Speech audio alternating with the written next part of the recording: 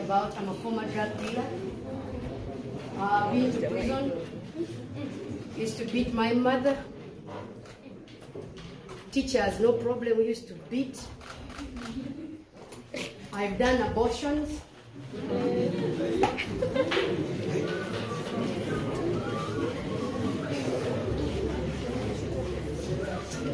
But one of the major things I want to share about is the power of pain. All of us have something that we go through and you feel pain, right? Yes. Right. I come from downtown in Kamocha, so I'm better than where. Yeah. And I want to be real with you. Amen, young people. Right now I'm 31 years of age. But 10 years before this 31st birthday, I almost died in a labor ward having an abortion. And the reason I ended up pregnant was simply because I lost my father to HIV/AIDS. And when he died, I could not handle the pain. When I could not handle the pain, can we respect the fact that some people need to learn? Thank you. Because I could not handle the pain, I found another way to deal with it, but not heal, but to hide it. What did I do? I started sleeping around. And any man I found in the club who said hi, we ended up sleeping together. The worst part about it is I never used protection. And I'm not talking one guy, two guys, I'm talking in double numbers. It's not funny. It's not funny. And I want to talk to you about the power pain caused me. Because of the pain I could not deal with by talking to someone, I ended up building another door. The door was sexual promiscuity. After the sexual promiscuity, I had unprotected sex. Out of unprotected sex, I ended up pregnant at 19. My mother had just buried a husband who had died of HIV/AIDS. I am my mother's third daughter, and I was in a labor ward having an abortion. Because I could not handle the pain, I almost lost my life. Because the doctors said they almost lost me because of the crude way they used to get rid of a child that was innocent. Every one of us has pain. Some of us are not understood at school. You'll be around your friends. Some of us resort to getting a smoke because you just need your brain to calm down and your heart to feel at home. Why? Probably at home there is so much lack. And I know it's a government school, which means most of us have parents who are humble and struggling to put us through school. Am I talking sense to someone? Yes. Which means sometimes it's hard to catch up with life. Especially, for example, some of you come from very far to just show up in class. Why? To just make a better life. And sometimes some of us come from families where we are abandoned by our parents, and that is pain enough. You find yourself in class at 14, at 16, the teacher is teaching, your mind is so far because you're worried. Where does tuition come from? Where does my mother get medicine from? And I came to tell you that pain can be used for good. Can I tell you how? Yes. Every day you wake up from morning to evening. Don't use that pain to learn smoking. That will be wasted pain. Don't use that pain to enter groups. It will be wasted pain. Use that pain to make sure you're inspired to wake up every morning and get that book. Even when they sleep, you're like, I cannot live like this. I have to do something. Read that book. Ask the teacher the question. That is pain that can turn into success.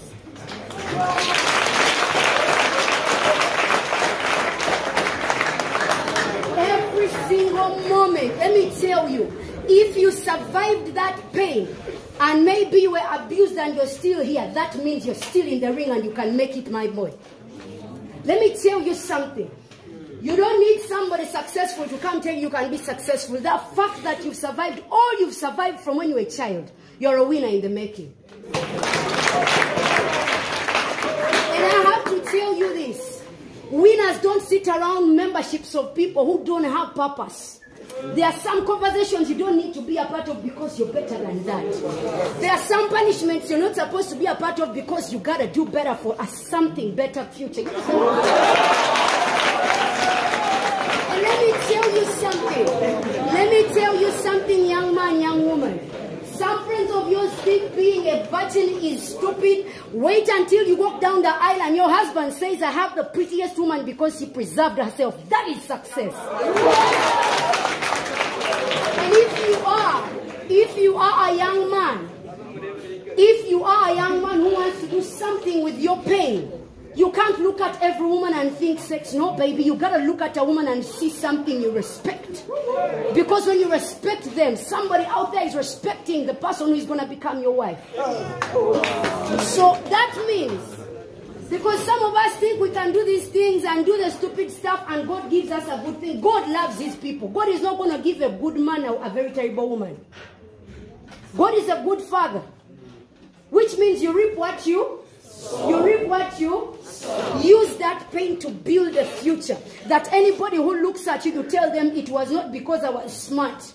I got the pain the enemy had caused for me to die young and premature and a drunkard. And I said, I'm going to do something with my future. And look at me today. Why do I tell you what I'm telling you? Because I was someone on the enemy's list for death.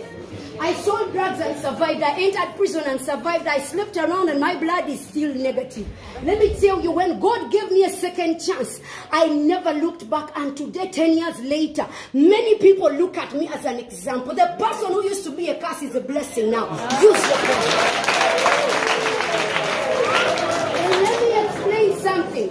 From the place where everyone in my town said, if you become like that curse of a child, you don't come back here. From a place where my father, who died, but before he died, he said, if I ever become anything, he will commit suicide. To a place of Zaburi is a role model in this generation. God can do it for you too. It is possible. There is nothing like it requires you to be smart. You just have to make clean decisions for you. Use that pain for your advantage. Use that the fact that there is nothing at home. Learn to do stuff. Learn to be the smart kid. Learn to be obedient. And let me tell you, you can become something. And in conclusion, this is my word for you. As I conclude, this is what I'm going to tell you. Everyone under the sound of my voice is a great man or a great woman. You just have to make the decision because you already are. Nothing. And I mean absolutely nothing. Not even the clan members in Wakuloga. Not even your mother was raped to give birth to you. Not even you are an orphan. Nothing can stop you from becoming what you choose to become in this life.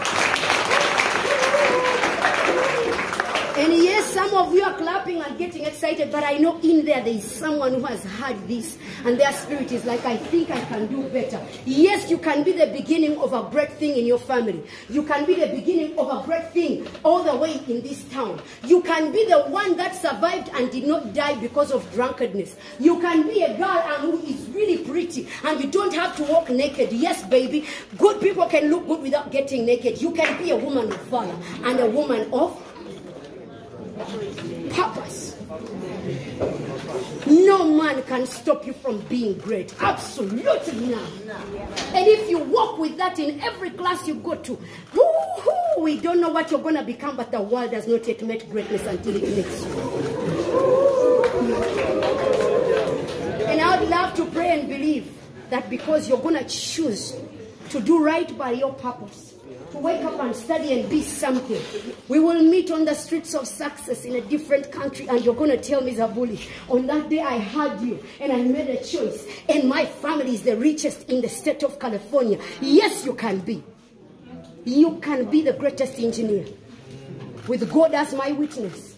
If you make a choice today to be that person, the world would be a better place because you were given birth to. God bless you. Thank you.